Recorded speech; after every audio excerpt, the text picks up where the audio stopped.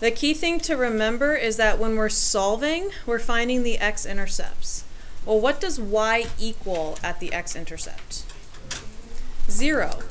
So what we're doing is we're taking y, making it 0, and then we're going to solve by completing the square. So what was our first step to completing the square? Move the constant, so we're going to subtract 7. So negative 7 equals x squared plus 6x. Okay, what did we do after that?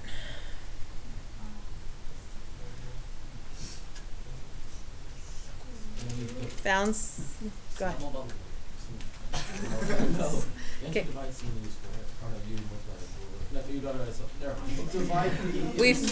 We divide b. So you have the right idea. So we're finding c. So what's our b term here? 6. So 6 divided by 2 squared. That's 3 squared, or 9.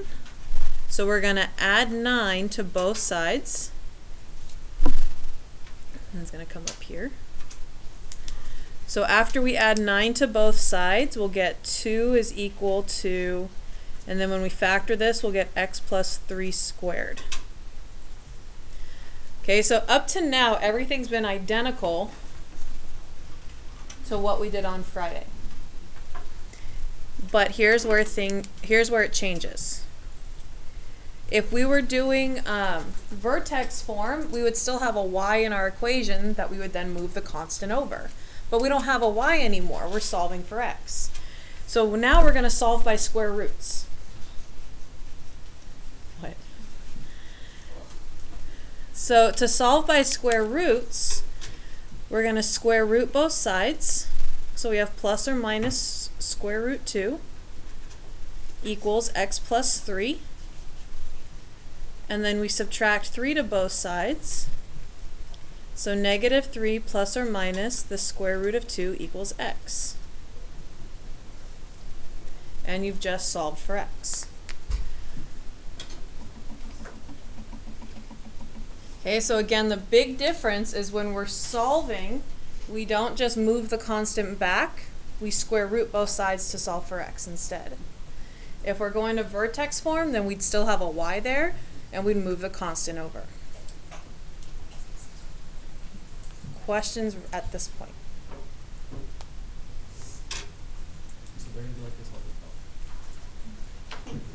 Since I was here Friday, I'm confused.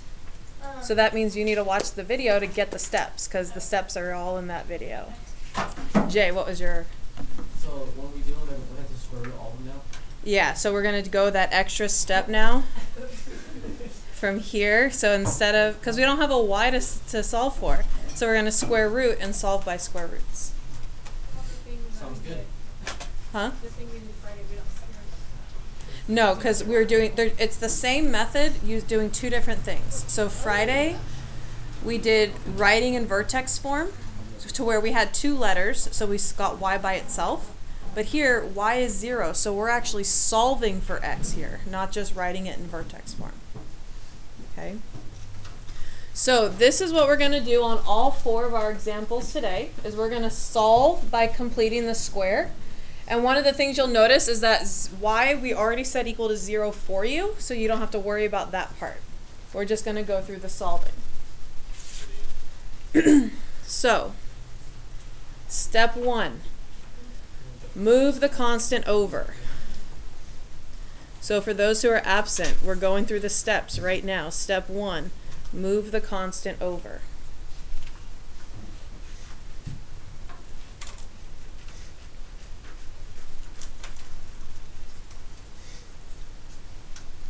Okay, then we need to find c that we're going to add to both sides. I put those blanks in there when solving to remind myself I have to put the number on both sides, whatever it is. So that's all those blanks are for, is as a reminder to add the same thing to both sides.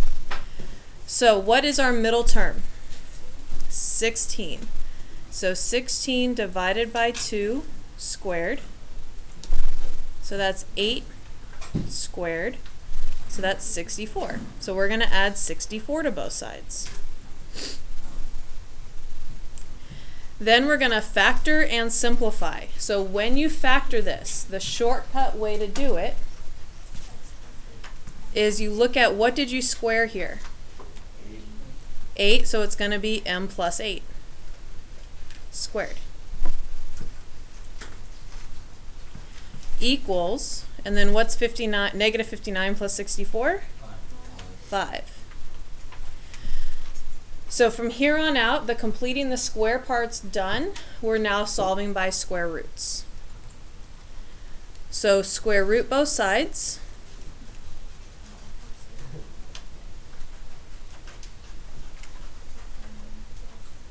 And subtract 8.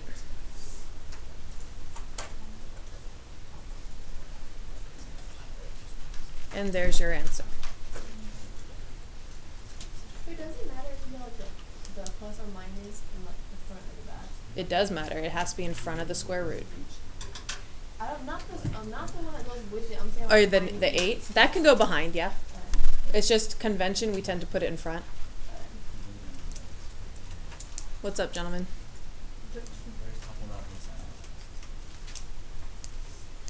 Which part? It's not that hard that we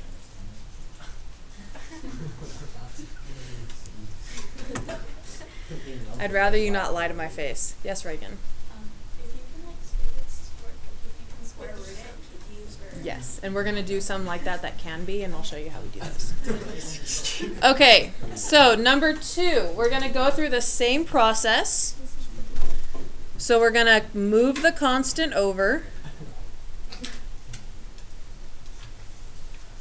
Oh, I forgot to leave my blanks. So move the constant over, leaving blanks to add c. The c will be 4 divided by 2 squared. It does say 165. Is that okay? That's unacceptable. Oh, see, but I think it's very acceptable.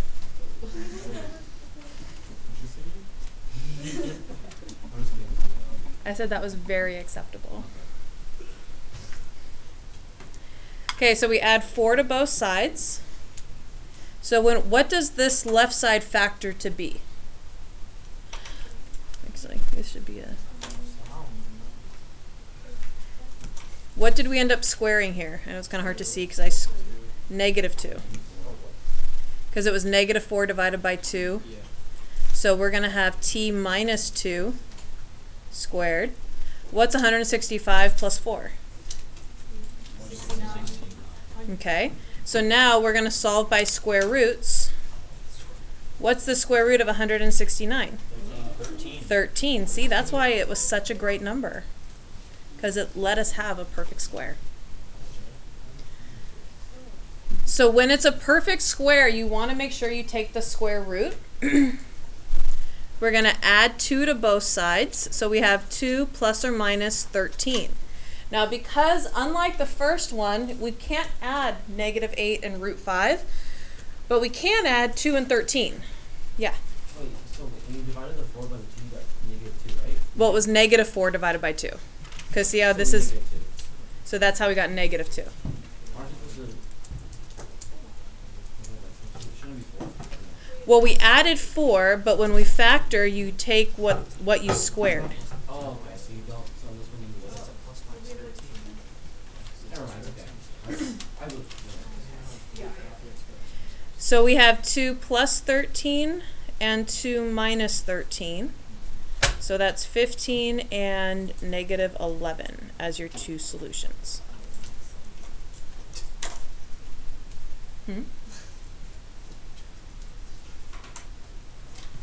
So Reagan, does that kind of answer your question? Okay.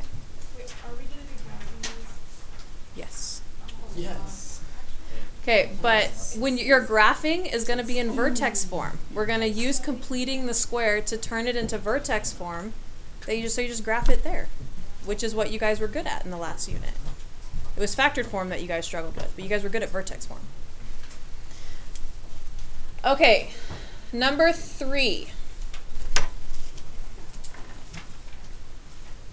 So this one how do we start? Move the 5. Move the 5? Yeah. Okay, we really just have to add the 3. Okay, because the whole point is to get all the constants to one side. So if we move the 5, we get -8, just have to move it right back to be +8. Yeah. So rather than doing the double work, just add the 3. So 2v squared minus 16v equals 8. Okay, so now this one, our completing the square is a little different because we have this number in front now. So do you remember how we do this? Take out the 2 from just this left side. And our blank is going to go on the inside, equals blank. 8 plus blank. Find our c. So we use this factored middle term. So -8 divided by 2 squared. So -4 squared, which will give us 16. But what's on the right side? It's 32, because we have to remember that that 16 has to get multiplied by 2 before we add it to the other side. Oh, like that last part. Like, where do you get the 8v from? And where do you get 16 from? So I factored out a 2. Uh-huh. So what's 16 divided by 2? 8. Got it. Wait. So where did you see 16? The 16 is our c. Okay. Got it. Do you follow why we have to add 32 Yeah. together? Okay. Yeah. You what? I know how to do it, but I don't know why we do it. Because we're balanced, keeping our equation balanced. So because this 16 is inside parentheses where a 2 is being distributed, if we were to distribute it, what number would that actually be? 32. So to keep our equation balanced, we got to do a 32 on the other side. Okay, so next up we're going to factor. So how is this going to factor? B minus 4 squared. V minus 4 squared, and then this will equal 40. Divide by 2, because now we're solving by square roots. So V minus 4 squared equals 20. Square root both sides. V minus 4 equals plus or minus the square root of 20. Can we simplify the square root of 20? Yeah, how do we, it's not perfect, but we can simplify the radical. Who remembers how we simplify radicals? Do the tree. You do your tree.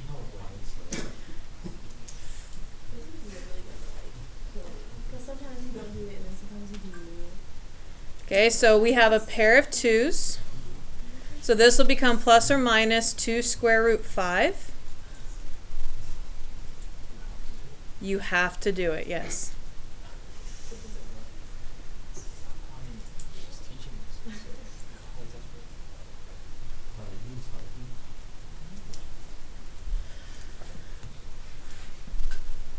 So now in this unit, we are doing the squares, the square root. We've done them before. We're not doing decimals if that's what you're talking about. But we've always simplified our square roots if possible since last semester.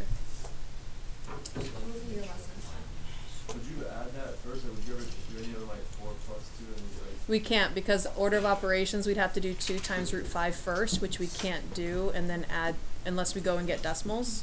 And we're not doing that. We're leaving ours in exact. Okay. Last one.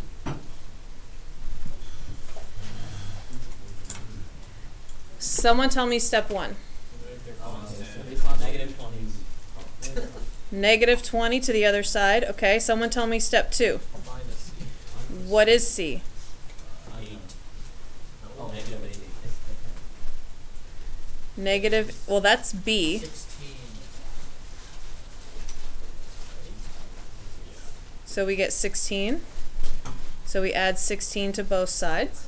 Okay, now what? Now you have to put it in parentheses. And how do I do that?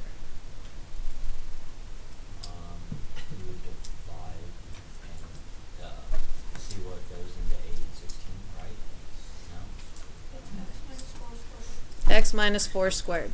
Do you want to let Peyton know how you did that so fast?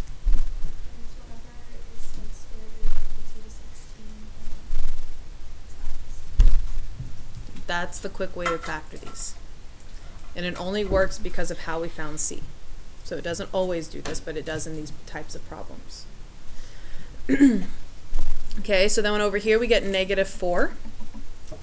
So we solve by square roots. So we get x minus 4 equals plus or minus the square root of negative 4. I don't think you can have that because it's negative. What does that mean? No solution.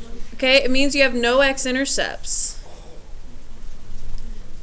Okay, this is the last day you'll be able to say that. Really. Tomorrow we're going to learn how to actually do negative square roots. Really. Huh?